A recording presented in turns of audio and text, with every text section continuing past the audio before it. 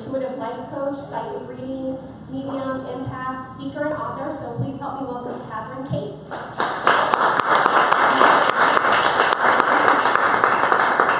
Thank you. Hey, how's everybody? How's it there to go? Yeah, I'm happy to be here. Thanks for coming, you guys. So, okay, if everybody wants to know why I'm wearing a sari, I'm just going to take that off the table because I like it. Okay, there's no other reason. There's no other reason, okay? I just think the Indian culture is like the bomb with, if any of you are Indian or Pakistani, I love the saris and the colors and the clothing. And I just always wanted one. And so I'm like, okay, I have one. Where am I going to wear it? Because I'm not going to wear it to the grocery store. I'm not going to person. So I'm like, oh, wear it here. So that's the only reason I'm wearing it. Nothing else. Okay, so we got that off the table. All right, so today, we're going to talk about manifesting with the Akashic Records. So let's just start with, what are the Akashic Records, right? Okay, well, they are a record of everything that ever was and ever will be for everyone. Pretty heavy stuff, huh? It's energy, okay? In fact, the Sanskrit word for Akasha means ether. So they're stored in the ether. They're not a book or a piece of paper in a library in a room. They're not. They're just energy stored in the ether. That's all they are. So let me ask you, how many of them in here think y'all are intuitive? How many of y'all think you're psychic? Okay, because psychic really is the same as intuitive. It's just psychics do it for a living, okay? They get paid for it. So like she said, I'm a psychic. I have a booth out in the main hall. If you want to come by and get a reading or anything, that's the only difference between me and you, is my intuition is just a little more well-developed. But everybody's hand should be up for intuitive, because we're all intuitive, okay? We all get that gut feeling or that little voice in your head or whatever, so we all have intuition. Mine's just a little more well-developed, that's it. So what's the difference between a psychic reading and an Akashic record reading? So with a psychic reading, there's two main differences. It's how you access the information and what you get. So how you access it is every psychic is reading your energy, because we're all made of energy. That's all it is. And they're talking to your higher or true self. Now, some psychics may call in angels, angel card reading, guides, ascended masters, whatever. It's just a different technique. There's no right or wrong. Just everybody does it a little bit differently. And the content is, psychic readings tend not to be empowering. They tend to be yes/no questions. Am I going to meet Mr. Right? Yes. Okay, I'm good. When am I going to meet him soon? Yes. Okay, I'm good. Let's move to the next question. Am I going to get rich? Yes. Okay, when? Yes. You know, so they're not very empowering. They don't help you understand why you're not meeting Mr. Right, or what can you do better to meet Mr. Right. Now, some psychics may cover that in a reading, but a lot of them don't. And it doesn't make them bad readers. It's just that's not a typical psychic reading, okay? Now, with the Akashic Records, it's different. Very different. They're not for entertainment. They're not for fortune telling. And not every psychic can access the Akashic Records, so that they're different that way. In the Bible, also, you may have heard called the Book of Life, by the way. So if you're familiar with that, that's kind of a synonym for the Akashic Records. So with Akashic Record readings, the psychic can go a lot deeper, and you need questions to make it work. And you can have a variety of questions. Oh, in fact, I've got to get this out. If y'all don't mind, take one down and pass it around. This has it has on there things that you can get out of an Akashic Record reading, and then it's also got a link to my website, and there's just like some questions, examples that you can ask if you ever do a psychic reading or want to get one, or Akashic Record reading. And at the bottom, if you want to sign that out, I'm going to draw for a free reading, and just fill it out and give it back to me. Okay, now we got that paperwork done. Let's go back to the top. So whenever we can't manifest, the really simple reason is because there's a block. Okay, that's the very simple reason. And the block can be anything, you know. It could be a past life thing, it could be a belief system, it could be an injury, I mean, an illness. It could be just so many things that are blocking you when you can't manifest. Can a psychic help you figure out why you're blocked? Maybe, depends on the psychic. Can an Akashic reading help you figure out when you're blocked? Absolutely. And you can only imagine, if anything you can ever want to know is available to you, that's pretty powerful, right? So that's what you can get in Akashic Record readings. Pretty much anything you want to know, you can get. Can all psychics access them? No. Just takes training or talent or both. So not all psychics can do them. So that they're just a little bit different level of reading. But you can get so much information from Akashic Record readings. I mean, just imagine how powerful that is if you knew what your blocks were, and your lessons, and your purpose, and your soul contracts. You know, maybe a person keeps popping up in your life and you don't know why. Well, maybe there's a soul contract that that person's supposed to be in your life for a certain reason. That's what Akashic Record reading can tell you and help you manifest a relationship, a different relationship, or whatever. It can give you those answers. Okay? Maybe money is a sticking problem. You can't manifest money. I mean, that's a big one for a lot of people. Maybe you had several lives where you had poverty, and your soul hasn't healed from that poverty vibration. Could still be stuck in your energy field. Okay, because an Akashic Record reading is deeper than a past life reading. Past life readings read your past life. Okay, Akashic Record encompasses so much more than that, in addition to past life. But there can be certain patterns that have happened in a past life that's causing you not to manifest in this lifetime, not to get what you desire. Could be injuries that keep coming up, and like, why do I keep getting the same injury? And until we can clear it out of your energy, then it's going to keep happening. I did a reading for a Akashic Record reading for a lady a while back, and she had just turned 40, and when she was 19, she got this rare illness. And she really needed confirmation, because that's something you can get in any kind of reading, get confirmation. And so what I saw for her was, yeah, you chose to get this illness, and you chose to get a rare illness, second of all, so that you could recover from it. And to take it one step further, she's now learned to be a healer, so she can help other people with this rare disorder. You're talking about me. Okay, well, I'm not going to use your name. I know you are. And it helped, didn't it? Didn't it help? Yeah. To get the confirmation? I'm sorry to use your example. I think that was okay. Because I'm not going to use your name, but it helped because we got the confirmation and everything, right? Yeah. And so it was able to help her just get that validation that she is on the right track and she's doing these things. Thank you for sharing that. Okay, so I'll move to somebody else I did one for. So you don't know this guy. So I did one for a gentleman, and he tends to be one of these people that he knows everything, okay? And like, you can't tell him that that's not right. And that's really hard to work with that kind of mentality, because if I see it in a reading and he's like, nope, what do you do with that, right? So he's a very smart and talented guy, and he's trying to raise money with investors to help invest in his business.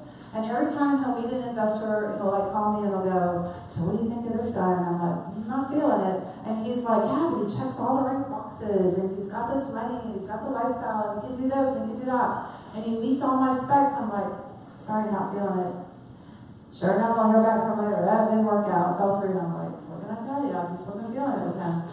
So, but he has this pattern of picking people because they check all the right boxes. And we all do that, okay? I'm not picking on him. But it feels right, like this box is checked, and they have this, and maybe it's a person, and they have green eyes, and they're so this many feet tall, and oh, that's my perfect person, right? And we just get set on that, but maybe that's really not the perfect person or situation. So in his reading, what I was picking up on is that he's had several past lives where he's been prosperous and intelligent, but he's had this ongoing problem of he knows everything. He's just a know-it-all. It's got to work out because he knows it's got to work out, right? And I'm like, dude, it's not working out here. You know, I can see that. And what I told him recently is I said, so what I've seen is you've had 3 past lives recently where you had the same characteristic, where you just have this know-it-all thing going on. And when you do that, it's blocking you. That's why you can't manifest this investor, see? And of course he blew me off. He's like, oh no, I'm doing really good. And I'm like, okay, don't call me back in a week when this last semester doesn't work out, you know? I'm just kidding. Of course I'll always talk to him, but you know, he just has this mindset that it has to work because I said it has to work because it has to work because I said it has to work, right? And I said, but dude, you've been working with that for 3 lifetimes. This is your lifetime to let it go. Because if we don't let something go, guess what? It's going to keep coming up in a lifetime until you clear it. Because that's all Earth is. It's just one big experiment, right? It's just a big classroom. And we've got to learn. And if you don't learn, you don't get the lesson. You don't buy the ticket. You don't get to move on. You don't get promoted to the next grade, right? So for him, I just kept seeing over and over again, it's the same mentality that you have. This is your lifetime to correct it. Because I do feel he's going to get an investor, but he's got to let go of this mentality first. See? And this is where how accessing your records can help obtain that kind of information. So what I had put on this handout, and if you didn't get one, please feel free to stop by my booth. I'm right when you walk in the main hall, and I can just get your email and email it to you, or punch it in our website or whatever. So here's 8 different ways that you can kind of benefit from Akashic Record readings to help you manifest. So for one, you can get clarity. And you can get that out of any reading, because sometimes there's just something that, we're not quite seeing it. We don't really know what's going on, like this guy with the know-it-all thing. It would just help to get some clarity to see that that's what's blocking him from manifesting what he wants. So once you get that information, you can figure out what to do with it. Am I going to use it and move forward, or are you going to be like him, you're going to be stubborn and just have to learn that one of the next go around? It's your choice. This is your life. You can get confirmation, validation, to find out what your soul talents are, your strengths. Am I on the right path? Okay? Because a lot of people have good intuition, or maybe they've gotten readings from other people and they just want another one to get some good validation. And that's what the Akashic Records will do. They'll help you validate, yes, you're on the right track. Yes, you're doing the right thing. Yes, you're using your talents. Or maybe no, you're not using your talents. But let's look at what is a better use of your talents. See, this is the kind of thing we can help you with, because we all know that when you're doing your passion is a very high vibration, right? And when you're living that, it's easy to attract people to you because you're living what you want to do. You're living your soul's desire. And when you live your soul's desire, it's almost impossible not to attract people to you. Okay? And so that's where the readings can help you to figure out, what is my desire? What is my purpose in life? So that I can manifest that. Because I want to do it, right? Because it feels good. We all want that. And sometimes, by the way, your purpose is not anything, like rocket scientists or anything like that. It could just be who you are. You have these gifts, and your gifts are just helping the planet. So, everybody's purpose is a little different, and that's what it can help you with. So core, find out who you are at your core, discover your path, understand how your past choices might have affected your current life, whether it's a past life or this lifetime right now. Because we bring characteristics from each lifetime forward. Some we bring, more than others if we have that tendency, like it could be in the past 5 lifetimes you did this, and you like those characteristics about yourself and you're bringing it forward again. Or maybe you want to change something. Like, I've done that for 5 lifetimes, it wasn't working out so good, so now it's time to let it go. So it's always helpful to find out who you are at the core, because then it helps you to manifest easier, right? To know you're on track. Causes. It can help you find the root causes of your recurring issues. Because again, it could be a past life, it could be a present life. Find out what your past life choices were, your limiting beliefs. Limiting beliefs will get you every time. That's usually what's blocking us. Karma, and repeating patterns. Because I do see that a lot when I do readings with people. Patterns that keep repeating. Whether it's a personality pattern, maybe it's an injury pattern that keeps surfacing, relationship pattern, it could be all different things that come up that could cause you to get kind of stuck in a loop. Choices. So, we live in a free will planet, right? We all know that. And so we have to make choices every day. And not making a choice is a choice. Okay? That's the way this planet works. And for all you programmers out there, we have like an off-on 1-0 binary planet. It's yes or no, black or white, off or on. We operate by choices. So know that you have more choices in your toolbox. And that's what those readings can help you understand, because part of manifesting, I teach manifesting workshops as well, and part of the steps in manifesting is you have to choose what it is you desire. Now sometimes we do that subconsciously, we do it so quick we don't even know we did it, and that's okay, we did it. But sometimes it needs to be a conscious choice. Actually, it's better when it's a conscious choice, and so we don't know that we needed to make the choice. It's like I always say, you can't know what you don't know, right? So sometimes we need to know that we need to make a choice, and what is that choice, and to have variety of choices out there so that we can get on the right path. So find out how your current choices are affecting your life and your past choices. Change. Receive validation from the soul perspective so you can make the changes, and understand the root causes and the energetic barriers that prevent you from making these changes. Okay. So we got 5 minutes, so we're going to speed it up. So again, it goes back to what am I doing? What did I do? This life, past life, so that I can make changes to go forward. Clearing. In my work, if any of y'all seen me speak before, I do light language, and I can help people clear energetically with light language. So that's something unique to me that I offer in my sessions to help clear things out. And then commitment. Whenever we need to make a change, we need to make a commitment to make the change and grow, right? And change isn't easy, you know? Growth is not always easy, I'm not going to lie to you. But you got to commit to it. And so, again, the readings can help you figure out where it is you want to go. You can commit to that change so you can get to what you want to manifest. So I'm going to open it up for questions because I know this is kind of a heavy topic. Does anybody have any questions? Yes, ma'am. Can you talk about parents, like choosing parents, or how do we get the parents that we have?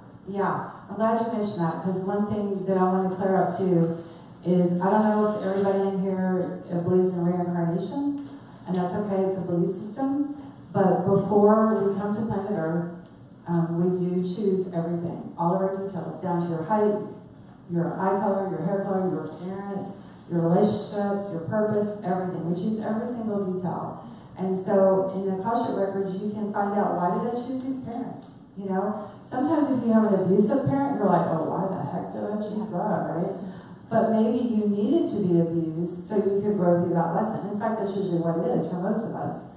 And so we need to find out, why did I choose these people? How did they help me? And the same thing, we make contracts with relationships, with a spouse. And maybe you got divorced, like your third dimensional brain saying, well, I got divorced because, you know, he was a jerk and I don't live with him anymore, or she was cheating on me, or whatever. But really, it could be that your contract was done. You know, you were only supposed to be married to this person for this many years in that whole pre-planning stage I was talking about. And you decided, oh, time's up. Yeah, I reached the 20-year mark with this person, and it's time for me to move on because there's somebody better out there for me. Or maybe I need to be single for a while. You know, again, that's where the readings can help you understand that, where you went and where you were. So thank you for bringing up the contracts. Any other questions? Yes, ma'am. So would that connect somehow with like soulmates, like what you were just talking about, like choosing your loved ones? Would those records show, like, I guess, whether you have one? Or Yes, absolutely. She was asking if it can show if you have soulmates. Absolutely. So I can confirm too if somebody you're with is your soulmate. And by the way, you can have more than one soulmate, and it's not always a romantic thing. Sometimes your soulmate's your BFF. You know, you resonate at the same frequency and you get each other. Really, is kind of the simple definition of a soulmate. You know, and it's like the telepathic communication almost when you have a soulmate. You know when you have one. She's shaking her head back there, nodding her head. Yep, you know. If anybody's had one, you know. Yes, ma'am. It was a question regarding, like, I guess it kind of plays into soulmates, but I find myself, like, in my past, like, history with men, like, I go for, it's obviously, like, different men, but there's something familiar about that, like, Yes. where they are all, like, it's like the same soul. Right. That, Right. like, but, I don't know. soul parts? Yeah, I guess, like, but it's like, I literally, like, can see, I feel that soul in this person, and that's why I'm attracted to them, but Right. it's never good for me. Yeah, it's usually what it is, right? Yeah, so that's a reading can help you understand why you're attracted to that type of person. And it's always some kind of energy dynamic, and, you know, a lot of times it's to help us grow, to see that we're not well suited for that person. Yes, sir? How do the laws of karma involuntarily make these choices for us? How do the laws of karma involuntarily make choices for us? Yes, in other words, are we consciously making preparations for the next life, or is it being dictated to us based on? My belief system is that we choose everything. Really, the reason I keep saying belief system is the world that operates on belief systems. Like, you don't have to believe what I believe. It's okay. You don't have to. I'm not going to make you. My belief system, but there are common and global and universal beliefs. And a universal belief system for a majority of people, they do believe in reincarnation. Okay? And I believe that we choose everything down to the last detail. We've already chosen our future lives. Okay? So I don't believe that it's random. There are no coincidences. I don't believe that there are. That's what synchronicity is. When you're on path and you're listening, things just happen synchronously. It's not an accident. Should you have a question? Oh. I don't want the Jones spot. Does anybody else have any questions? Yes, sir. Is there a way to step off of karmic soul contracts, the karmic timeline, and get onto the destiny timeline? How would you do that exactly? To get off of a karmic timeline and get onto a destiny timeline? So when you say karmic, you mean repeating? Yeah. Okay. Well, one, to be conscious and aware of it, because that's always the first step in any change and growth. And you can do that with yourself tuning in, you can have a psychic help you, whatever. There's many different ways to do it. But the first thing is to become aware of it, and then again, going back to the choice thing, make a conscious choice, I'm done with that. Okay? And then you can move to the next level to make a new choice. Yeah. Anybody else? Come on, I know there's a question. Nobody's come and tell us how to get out of this, okay? Who else got a question? What led you to do Akashic Records versus doing the psychic? What allowed you to do that part? Okay, good question. She wanted to know why do I do Akashic record readings? I do regular psychic readings as well. So I have a unique talent. Everybody has a unique talent, okay? But one of mine is that I just tap into past lives like that. It's I don't even know how I do it, okay? It just happens. It just came to me one day in meditation. I realized I was getting my past life stuff, and I'm that's pretty cool. I'll try to read it. Oh, wow, that stuff, So then I was reading a book about a lady that was having these Akashic record readings, and there was 5 or 6 different psychics that would do their readings, and they would weigh in, giving different perspectives. And I was reading, and I'm like, I already do that. Snap, I do that. I'm already accessing it. So for me, it's just a talent that I was born with, because I didn't ask for it, I didn't cultivate it, I didn't try and read a book on it, it just happened. But not everybody's that way. So that's just one of my special talents, is that I'm able to tap into past and future timelines. Because have you ever heard that time is all happening at once, right? Past, present, and future, it's all one thing, and time is just an earth construct, okay? And so I'm guessing for me, I'm just able to easily tap into those other timelines, those other energies.